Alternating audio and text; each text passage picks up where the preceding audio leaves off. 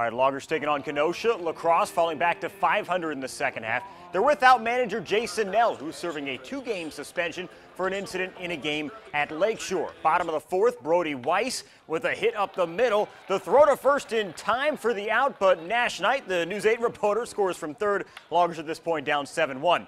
Kingfish get more in the sixth. Chris Godinez cracks this one to center field for the solo shot. Kenosha extends its lead to 7.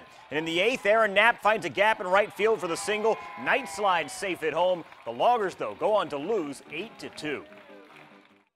7 runs in the third inning today, but I mean, we're right in that. We're getting hits. We have people on base. I mean, we're not winning enough big innings, if that makes sense. I mean, it's not like we're in dead last right now. I mean, we feel good about ourselves. We feel good about how we're playing. We just kind of need to clean it up and win more big innings.